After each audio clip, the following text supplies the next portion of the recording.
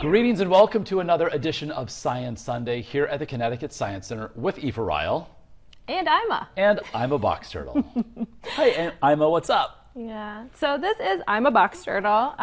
She is an eastern box turtle. She lives here at the Science Center, but she's being a little bit of an animal ambassador today for the rest of the eastern box turtles who live here in Connecticut and all over the rest of the East Coast. Okay. Because it is October. And so this is the time of year where it starts to get cold, and these turtles do something we call brumating, which is kind of like a hibernation.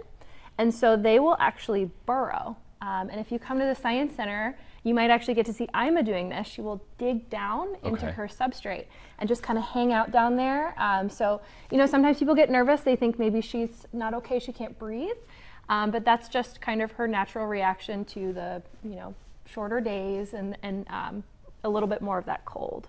And how long will a box turtle stay burrowed? So on and off until about April or May is when they'll kind of emerge again more full time. But you'll see she has these really awesome claws that are really good. She doesn't like me holding them.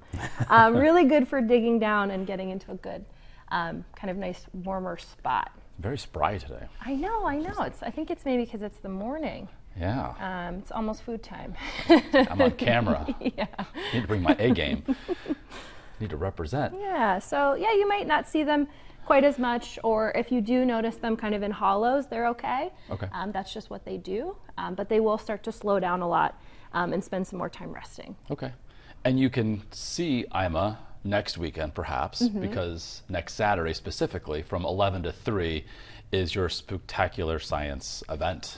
Yeah, we're really excited about this one. We do it every year, so we'll have lots of activities, events. If you are a kid, you can come in costume. Okay. And kids under 12 in costume actually get in for free, too. How great is that? I know. I know this has become tradition for a lot of families, so it's great that it continues on. Yeah. It's a great climate-controlled way to enjoy Halloween here at the Science Center. Exactly. And come say hi to Ima. And come say hi to Ima. Good stuff. All right. Well, thank you, Aoife. Thank you, Ima. And we'll see you for another edition of Science Sunday next weekend.